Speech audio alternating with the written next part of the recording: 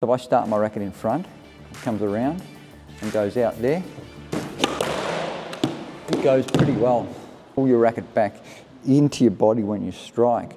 So there, I get a pretty good power hit. Ball up in the front corner here, there.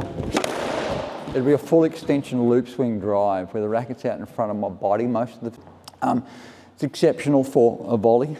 So if you have a volley out here, you start your racket out there and then that will happen. So here, there, and it will go through there.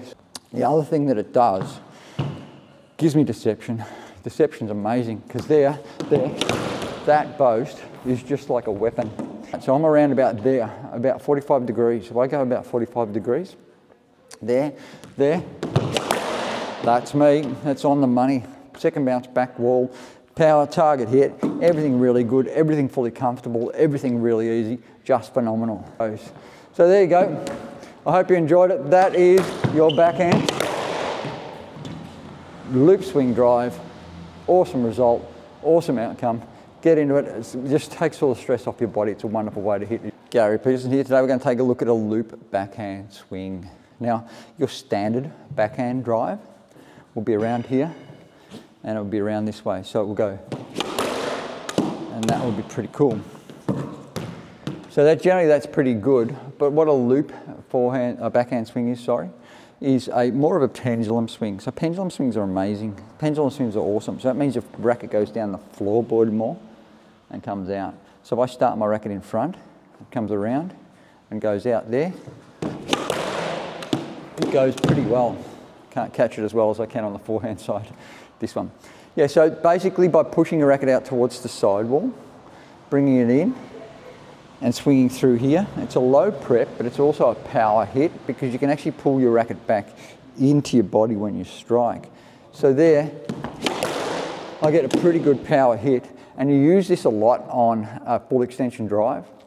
So if I put the ball up in the front corner here, there, it'll be a full extension loop swing drive where the racket's out in front of my body most of the time, and it works extremely well. Like you can really work against your balance of throwing your racket out and bringing it in.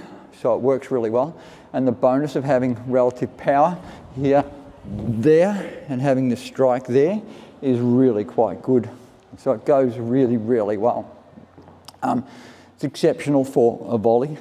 So if you have a volley out here, you start your racket out there and then that will happen. So here, there, and it will go through there. So there, out there. So it works, it's extremely consistent, it's really good, and it's really, really capable and really, really comfortable. So the trick is, if you want to develop a general backhand loop swing drive, which is a really consistent outcome, if you can start with your wrist back this way. So I often get people to start with their wrist pointing towards the top corner. So generally for a backhand drive, we'll have this wrist pointing this way, and that'll give you about 15% more power. So that one there, will go there, and that hits the camera, but never mind. And that's pretty cool. But if I want a loop swing, I can actually drop it over this way, which is a little bit strange. You don't have to go that far, but that's a long way. How about if I go back that way? So if I keep my racket back this way, and I watch myself on video every now and then, and I notice that I do this a bit, which is back there, so that's there, because it gives me that power and that control and that ability to really, really direct the ball really well. The other thing that it does, gives me deception. Deception's amazing because there, that boast is just like a weapon. It's just phenomenal. The other thing it does here, there, it'll give you a cut drop, so like a half drop, drive, nothing, half pace, tight, fast, little short shot that's really consistent, that if you're under a bit of pressure and you want to get it in but you don't want to do this, and hopefully it goes in, you just want to attack the ball with a sharp body here, there, and just put it in nice and neat and keep it relatively tight. It's a pretty good option. It works really, really well. So dropping your racket over that way, I'll extenuate it as far as I can now. So I'll push the racket down to the floor. So that's the hitting face there. So I've really gone over the back. So if I go that way there, it gives a bit of power. It's not very good because I don't normally do it. That's a bit too far for me. But that's only me. That might suit some people. So I don't coach everybody the same. Some people can handle that, some can't. So I'm around about there, about 45 degrees. If I go about 45 degrees, there, that's me, that's on the money. Second bounce, back wall, power, target hit, everything really good, everything fully comfortable, everything really easy, just phenomenal. How about back foot? If I go from there, it'll give me power. It'll give me power off my back foot. So I'm going to angle it that way, 45 degrees there, and it will give me that. So it gives me that power that I need off the back foot, because the back foot becomes tough to get power, and you need that body structure and the one hand against the other and all the good bits to work. And when that happens, then it gets seriously good. So I can't emphasize enough, you don't need the high prep, you don't need all this.